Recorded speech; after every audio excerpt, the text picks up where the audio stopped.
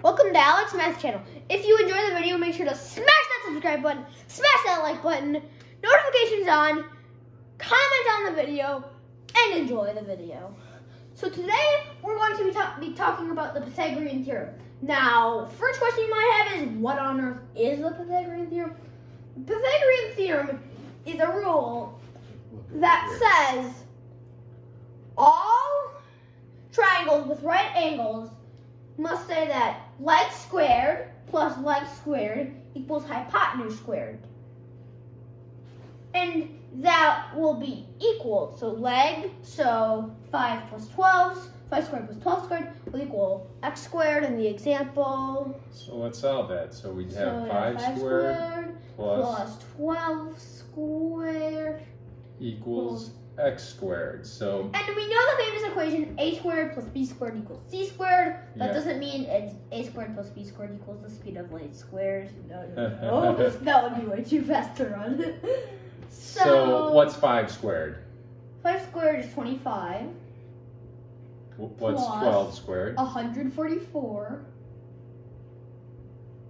That equals 169.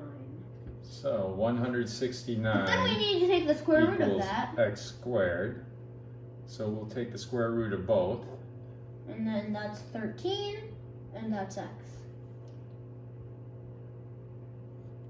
Really, a better way to write it is x equals 13, but still works. Okay. Are there other triangles that could be all integer solutions to the a squared plus b squared equals c squared? For instance, the 6, 8, 10. Yep. Or the 3, 4, 5, which is the most Can you show me one. This with... So here's the 3, 4, 5. So this is 3. As you can see, here's the right angle. As usual, the hypotenuse is opposite of the right angle. Then 4. These are 2, just so you know. And then 5. So how many single square magnetiles are in the 3 by 3 square? It's 9. How many would be in the 4 by 4 square? It's 16. And just to show you that it's equal, okay, I'm going to rearrange these.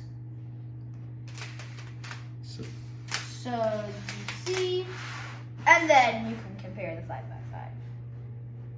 That is really fantastic. So what if instead of 3, 4, 5, we had legs of length 6 and 8? So if we have legs of length 6 and 8, I am only going to use just one line, but this will be like, remember this is actually squared, so there will be 6 rows, 8 rows, so 10 rows. I don't think I'm ever going to get that done. 1, 2, 3, 4, 5, 6, 7, 8, 9, 10. So try to build it with a 6, 8, 10 and see how it works. Okay, it's probably not going to work well because the sides may be too big. Okay. Make a right angle, and then hopefully this will work. Please work. Okay, working. I think the math's going to have it work. It's going to work. It's going to work. Yes. No, wait. It doesn't work.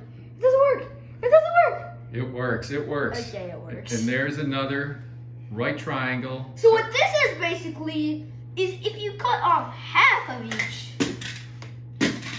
what do you see?